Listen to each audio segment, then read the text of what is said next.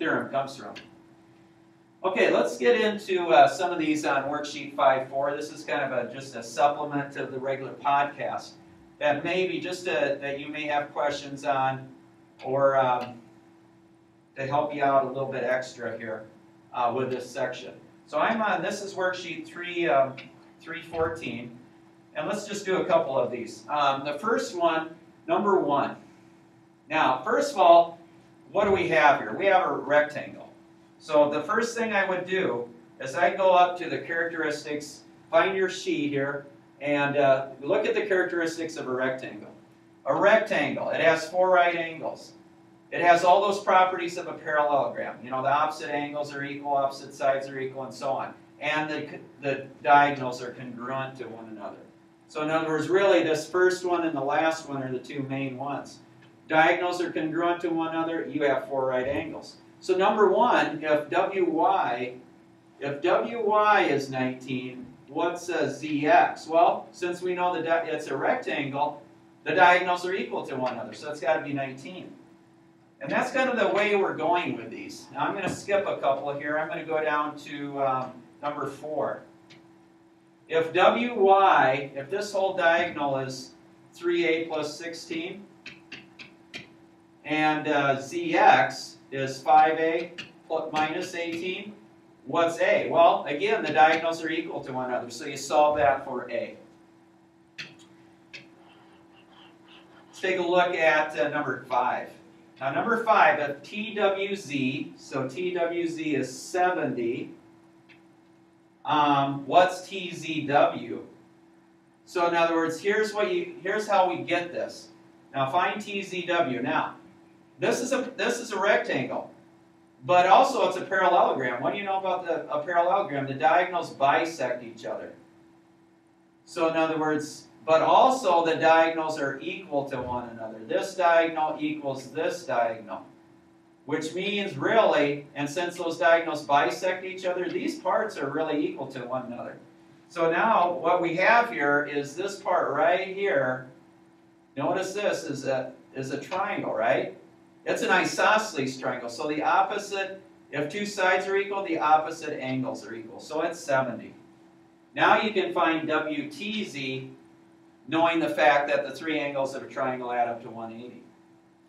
All right, let's take a look on the other side of this and do a couple in 1 or 2 in each group. Just to...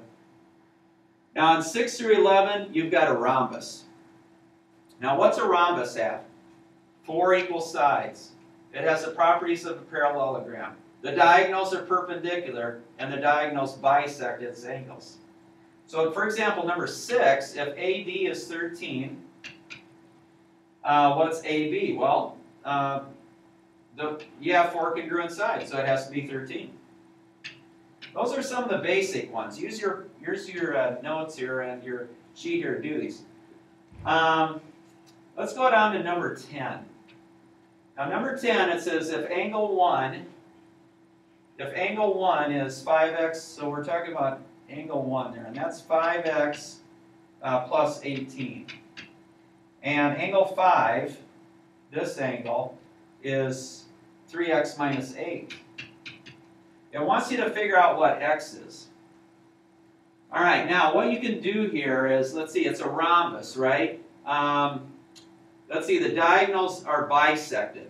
So in other words, I know that angle 5 and angle 4 are the same. I know angle 1 and angle 2 are the same. Now, how can I use that fact to figure this out? Let's see, what else do I know about a rhombus? The diagonals are perpendicular. So I know that this angle right there is 90 degrees. So let's see here.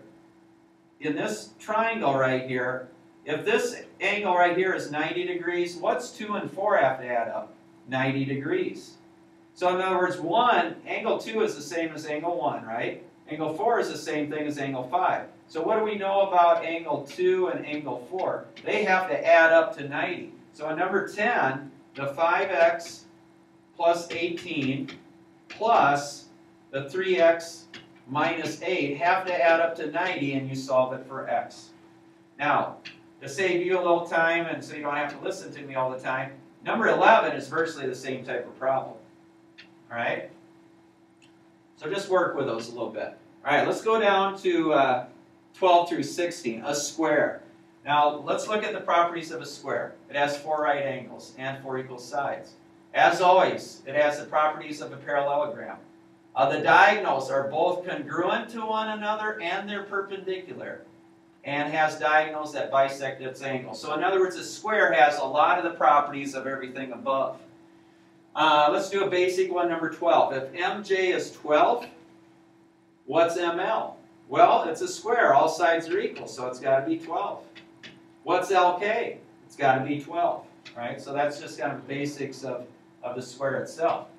Now let's go down to, let's try number 14. If JL is 18, let's see, JL, this whole diagonal is 18. And MK, what's MK? Well, MK, it's got to be, the diagonals are both congruent and perpendicular. So MK has to be 18. What's JX? Well, the diagonals also bisect each other since it's a parallelogram, so it's got to be 9. And what's XK? Same thing, it's got to be 9. Now number 16, the numbered angles are all congruent.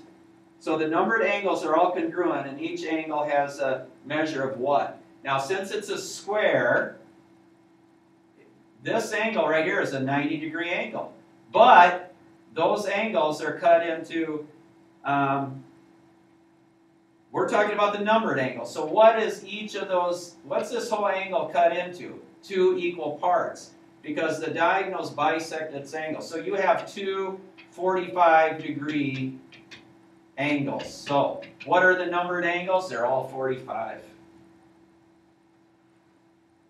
All right, 17 through 21. Now we're using this here.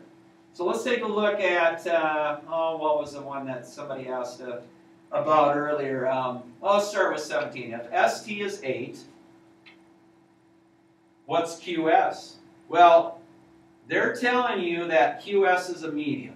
This is a median. It's hitting the midpoint of the opposite side. What is this side? It's a hypotenuse. Now, what do you know about the hypotenuse in a right triangle? If you've got the midpoint of the hypotenuse, this part is the same distance as this part, which is the same distance as that part. So if ST is 8, then QS is 8. And that's kind of how these are working. Let's go down to number 20. And this will be the last one that I go through. Number 20, if the measure of angle T equals 65, if the measure of angle T is 65, then the measure of angle RQS. Now, let's see. This is a midpoint, right? So we know that this equals this. So notice that we have an isosceles triangle. If 2 sides are equal, the opposite angles are equal. Well, now can I figure out what this angle is? Yep, because they add up to 90. 65 plus what is 90? And let's see, 75, 85, 25. So RQS would be 25 degrees. And that's how these are working. Now, on Monday, you will hand in this assignment. I've already gone over some of these for you. You're just going to hand this one in. But the rest of the week, you're going to check the worksheet first and then listen to any of the missed problems that you had on those key pods that I talked to you that you really need to use and listen to. Okay? So, really take advantage of those and ask questions of one another also to help each other out.